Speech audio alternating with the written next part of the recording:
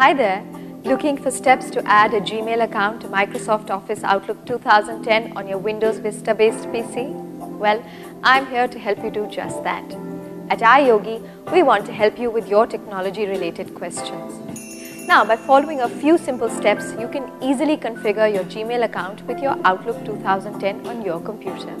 So, here's how you can add a Gmail account to Outlook 2010 on your computer. Follow me. Open Internet Explorer, type www.gmail.com in the address bar and then press Enter on your keyboard. Log into your Gmail account, click on Options and then select Mail Settings. Under the Forwarding and POP IMAP tab, make sure POP is enabled. Select Enable POP for all mail, even mail that's already been downloaded radio button, and then click on Save Changes. Minimize your web browser. Add your account to Outlook 2010. Open Microsoft Outlook 2010. If you haven't run Outlook 2010 yet, click Next to start setup and add your email account. Select Yes to add an email account to Outlook. Click on Next. Enter your account information and then select the Manually Configure Server Settings or Additional Server Type radio button. Click on Next. Select Internet Email and then click Next. Enter your username, email address and login information.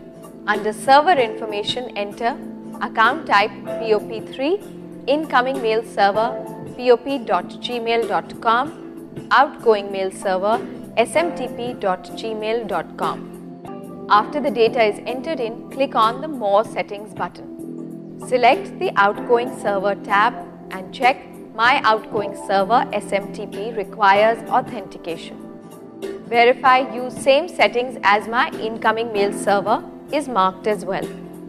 Select the Advanced tab and enter incoming server POP3 value 995, outgoing server SMTP value 587. Select the checkbox next to This server requires an encrypted connection SSL. Set use the following type of encrypted connection to TLS. You also might want to uncheck the box to remove messages from the server after a number of days. This way, your messages will still be accessible from Gmail online. Click OK to close the window and then click Next to finish setting up the account. Outlook will test your account settings to make sure everything will work. Click Close when this is finished. Provided everything was entered in correctly, you will be greeted with a successful setup message. Click Finish. Gmail will be all ready to sync with Outlook 2010. So, you see, using the steps shown in this video, you can add a Gmail account to Microsoft Office Outlook 2010 on your Windows Vista-based PC in an easy way. Don't you just love technology? At iYogi, we're on standby to help you get more out of your PC, along with its related software and programs.